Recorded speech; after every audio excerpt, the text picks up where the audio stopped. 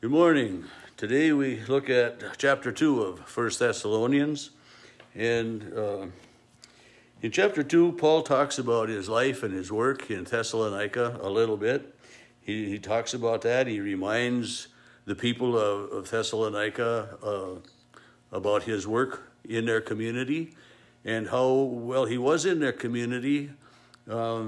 He continued to work at his profession to pay his own bills that way, so that he wasn't putting any demand upon them or causing them any hardship for having to pay a salary or something that way. And a lot of the early apostles did that. These as they were going around, they would pay their own way as much as they could. Yet within the churches that they were visiting and establishing, they would encourage them to make offerings and to have it for the benefit of the people, the benefit of the community, and also some of it went back to Jerusalem to aid in the work of the church body that way. And so there's always been that. I mean, in the Old Testament, we can read about the Jews and their tithing and their offerings to the temple and their offerings to God and all of that. So I mean, it's always been a part of who we are as followers of God, that we give some of what we have, some of what God has blessed us with, back for the continuation of God's word in our community and in the greater community that way. But Paul is saying that while I was with you, I didn't put any demands upon you that way, so that I might be able just to freely and openly speak to you the word of God and encourage you in your faith. And he said in verse 4, he says that we speak not to please mortals, but to please God who tests our hearts. And I think that's something to think about, that as Christians, as people who believe in God, that we speak not to please mortals, but to please God, who judges our hearts, who knows what's in our hearts.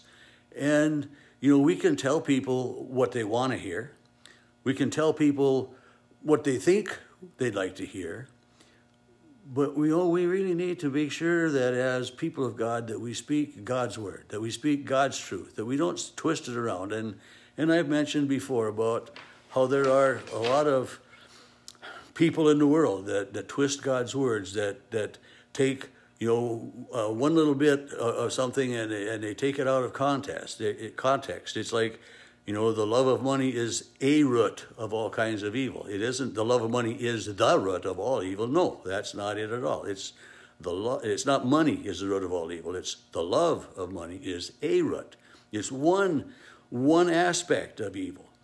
But it's been twisted, and that's just one example of what happens. And so Paul is saying that we speak not to please mortals, but to please God. We come to you with this message of salvation in Jesus Christ, whom the Jews crucified, and it wasn't just the Jews that crucified him, but it was all sinners.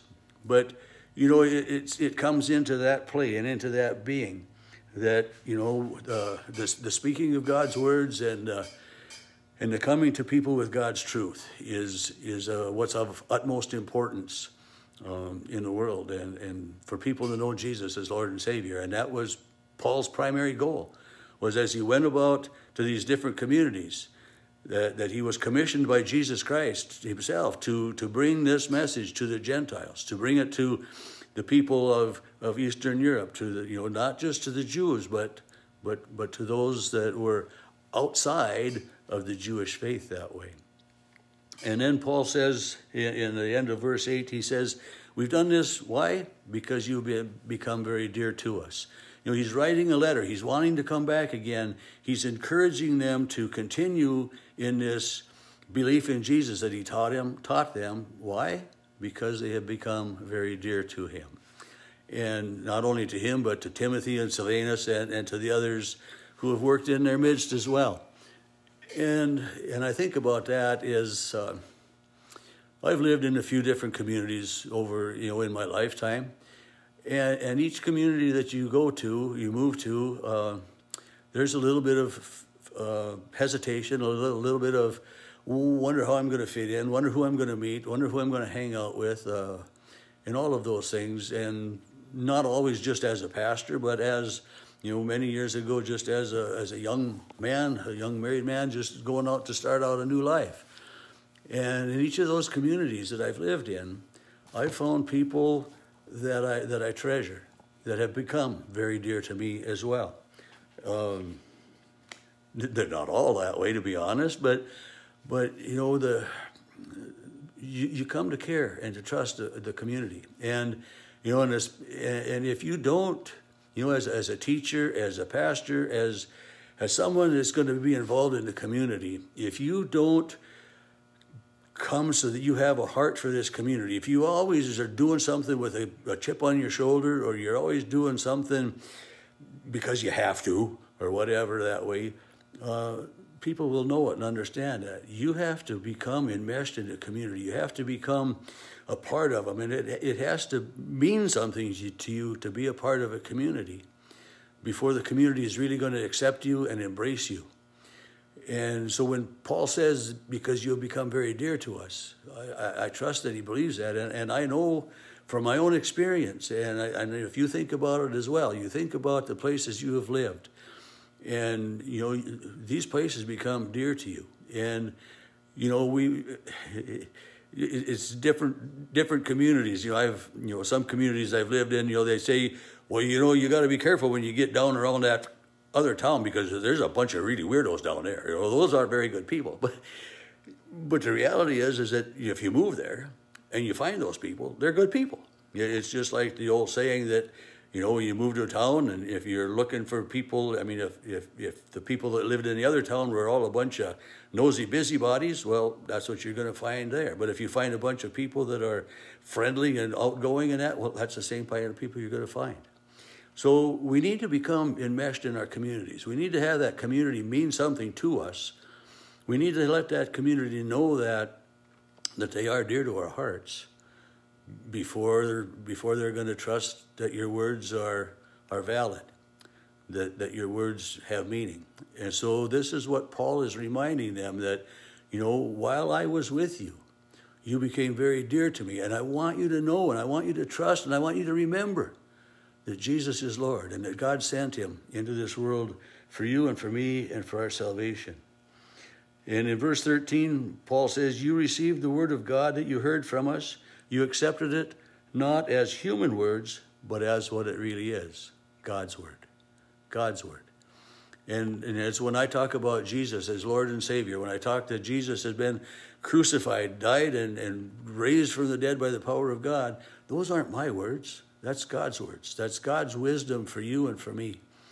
And I found often that if there's a text on a Sunday morning that I want to not preach on, it seems that so often that's the one that I feel compelled to. And I've had Sundays when I've written a sermon on the other three texts. There's 4 texts on a Sunday: the Old Testament reading, a Psalm, a New Testament reading, and the Gospel.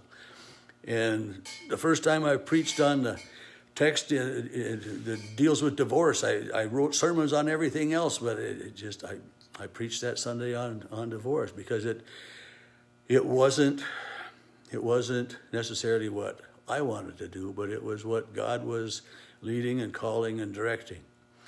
And so this is what Paul is saying. You have heard it and you have accepted it because it's God's word. And it's God's word for you. And he says this is of utmost importance, to believe that it's God's word for you. And it isn't just fancy, flowery speech coming out of me. But Jesus really did die on the cross. God really did raise him from the dead. And all of that. And this is what I want you to believe, because you have become very dear to me. And in the Old Testament readings in this daily Read a Bible, we're in Isaiah, and there's a favorite passage of mine in Isaiah is, God says that, you have become very dear to me, and I love you. You know, I have done all of this. Why? Because I love you. And that is such a comforting thought, such a comforting realization that God has done all of this because he loves us, because he loves me, he loves you. And Paul, as we get to the end of this chapter 2, says that, you know, I want to come back to you again, but he says Satan is blocking the way. And Paul is in prison right now for preaching Jesus Christ. And Paul is saying that, you know, what God wants me to do is preach Jesus, to teach about Jesus, to encourage others in that way. But right now, Satan's blocking the door. And we find that in our lives too. I mean, Satan is alive and well, and will do anything that he can, everything that he can, to get in between us and our relationship with God. So I think it's important that we talk to God in prayer, that we read his word, that we study his word, and that we trust what Paul says, that I come to you with God's message because it's God's message, because you are very dear to me. And we believe it because it's God's words. It's not human's words. It's God's word. So may God richly bless you today, as he does every day. Tomorrow, I don't know what time I'm going to come to you with my devotion. I'm having my right knee scoped tomorrow at some point in time. But I will be on sometime tomorrow. Just don't know when.